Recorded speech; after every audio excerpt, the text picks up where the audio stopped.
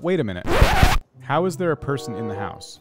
I've never, on a dream island before, ever seen a person inside one of the houses. The people on the islands are always walking around outside. Who are they?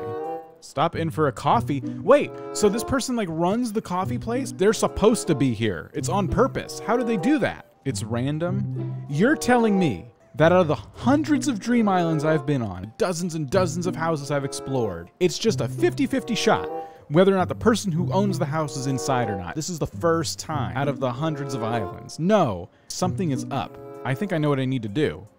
They're clearly cheating. We can report them for cheating.